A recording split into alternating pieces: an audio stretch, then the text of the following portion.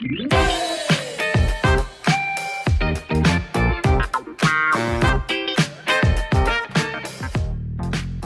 guys, I am here today because I want to read to you a letter that I wrote.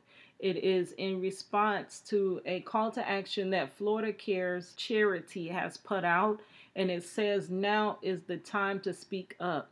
And they're wanting us to get together, y'all. Anybody in the Florida DOC, let's get together. These new rules and stipulations that they have over visitation, this really impacts our families and our loved ones on the inside, but our families as a unit.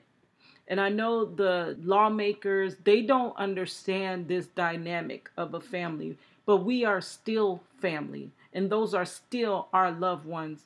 Getting through this hard time has been compounded, just worrying about those of our loved ones that are behind those gates. So I'm going to read to you my letter. Hello, my name is Keita Dixon.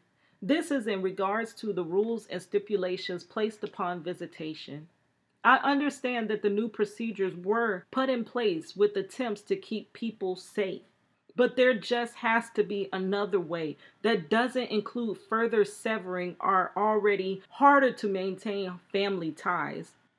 These rules may not affect some that are due to get out soon, but for my loved one that is serving an extensive amount of time, this is life-changing.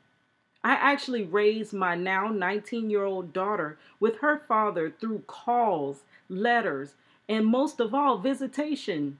Excluding visitation would mean that she would not have had any relationship at all with her father because now there are new age restrictions. She wouldn't know how it feels to hug her father or enjoy spending time together playing cards.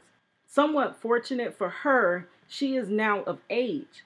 But what about the countless other children that don't have one of their parents due to another pandemic, mass incarceration?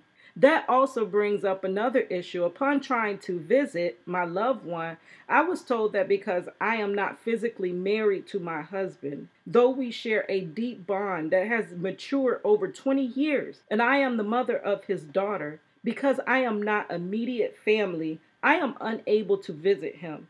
I and my daughter are the only ones that faithfully visited my loved one over the last 19 years.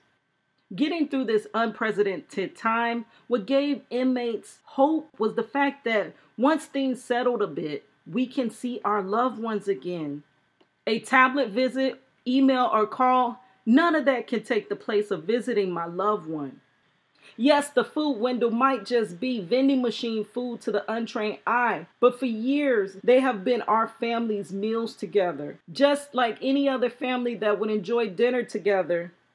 Trust me, the hope of visitation is one of the only things that is giving our loved ones hope to get through this and ultimately the rest of their sentence. My nightmare with this situation goes as follows.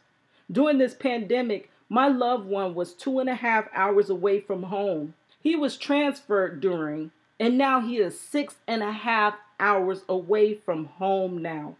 That is going to be a bigger hardship to come. Now I have to pay for rentals and lodging for an only 2-hour visit. It used to be a full weekend, but I was willing to do that because I love this man more than anything. Through the whole pandemic, I have mainly worried about my husband because I see my other family members. I know if they're safe, but now I have to just hope and just wonder. Look who's holding me up, the postman. Come on, I gotta hurry up and make it. There's a deadline.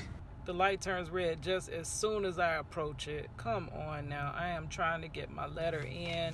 I gotta get this letter in, really, this is really important. This visitation affects us, y'all. Oh, it's too late now. We're pulling in. Kristen, did you get that shot? All right.